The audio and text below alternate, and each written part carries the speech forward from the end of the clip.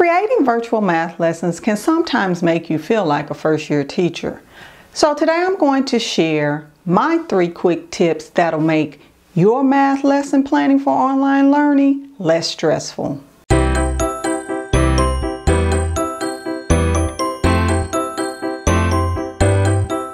Welcome to another 10 minutes with the Ignited Teacher.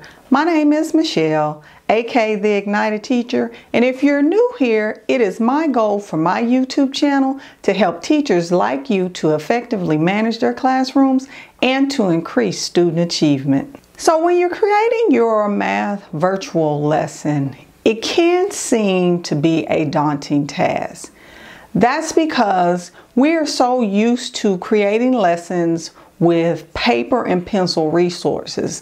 But with students transitioning to online learning, it's hard to create virtual lessons effectively when students don't have paper and pencil in a lot of cases with the whole coronavirus outbreak.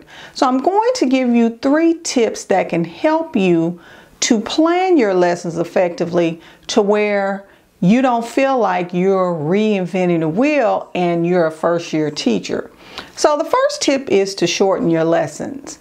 So in the real world, normally our lessons will run about 30 to 45 minutes, depending on where you're teaching. So in high school, I have 90-minute blocks. And my lessons are not 90 minutes, but it's broken down into different sections. So if you are using platforms like Edpuzzle and Nearpod, which are presentation of content platforms, you want to keep those limited to 8 to 10 minutes because you have to take into consideration the student's screen time and the effect that looking at a computer has on the student's eyes. So the second tip for creating virtual math lessons is to choose your EdTech platforms wisely. Now, there are a lot of EdTech platforms that are really great, but all EdTech platforms are not created equally. This means that some of them are more for text-based subjects such as science and reading, and some of them are just not good for math. But if you're using Edpuzzle, Nearpod, Flipgrid, those are all excellent choices. But because of the quick shift from paper and pencil to virtual learning, it's hard to get students to learn new platforms. So my suggestion is choose platforms wisely that are easy to use and kids can learn them very easily. Like Flipgrid is an excellent choice for student engagement. Then you choose another EdTech platform. How am I going to present this lesson to these children? Now, I say keep it down to a minimum of 3 because especially with the littles, you have parents who have to first learn the platform and then teach it to the children.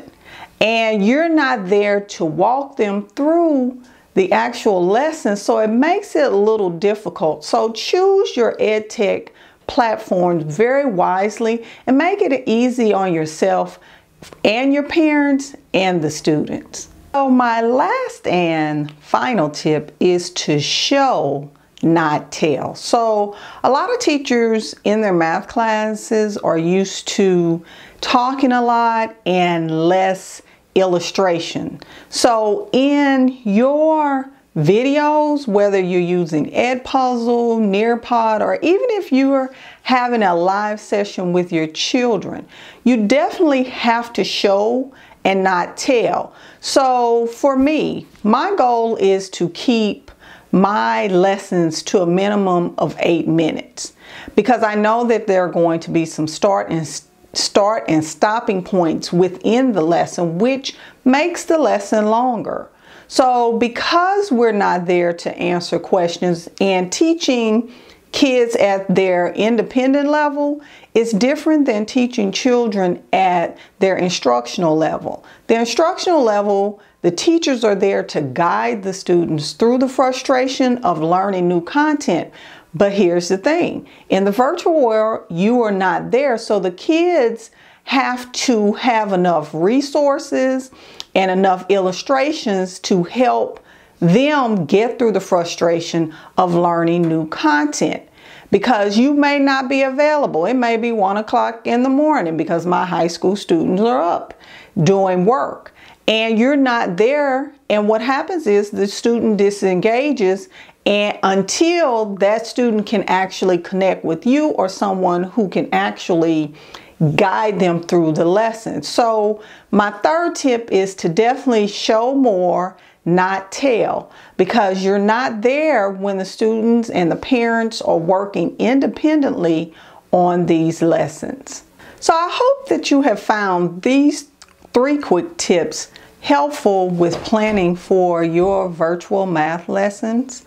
And in the comment section below, tell me, what are some of your biggest challenges with planning for your online learning?